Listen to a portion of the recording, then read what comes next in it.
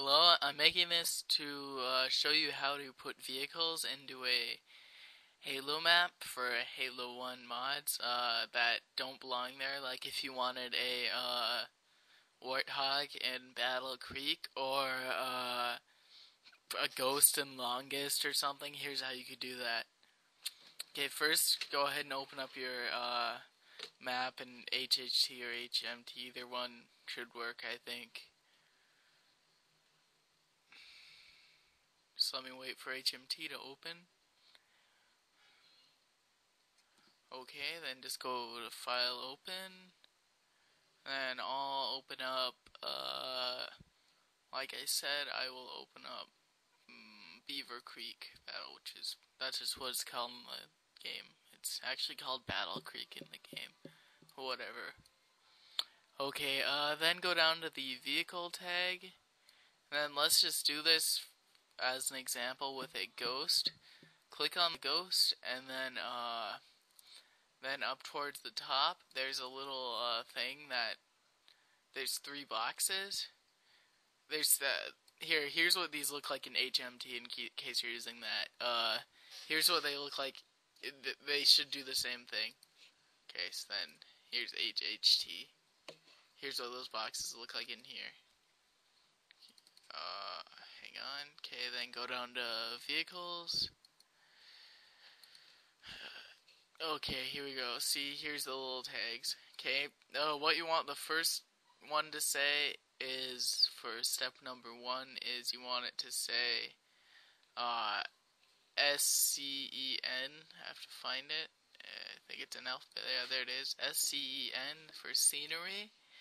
And then you want the next one to say object for object. And then go all the way down, click on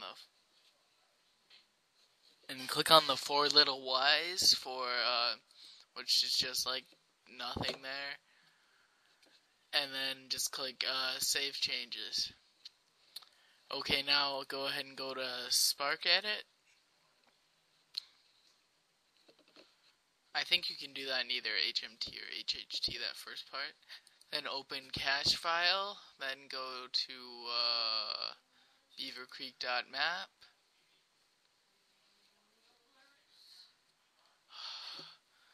Then I'm just going to set that really quick. And just go into the map, then click on a scenery item, any scenery item, it doesn't matter, because we just converted that vehicle to scenery, but it still works as a vehicle. And then just click, then just copy that. Let's drag it somewhere where it's in view. Okay, then go to Tools, import tag into scenario, then go to scenery, and then if you notice the thing that you just changed should be right here as an unregistered tag, and just click OK. Then just when you have the thing you copied or any piece of scenery selected, just go to swap and go to the drop down box, and your thing should be in there, but I don't see it in here. Did I not import that? That's weird. It might just be called the wrong thing. Wait, let me see here.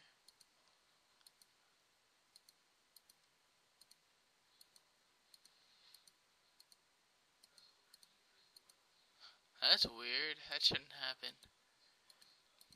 It's not under vehicles, no. It's imported, so there it is. I think it just had to refresh or something. Just click out of scenery and then click back in. I haven't done this in a little while. Then you can just click ghost, and there's your ghost. You can move it around just like any piece of scenery. Only it'll still work as a vehicle in game. So if you just go up, you can still like click action and get into it and drive it around and stuff on the map. And as long as another person has your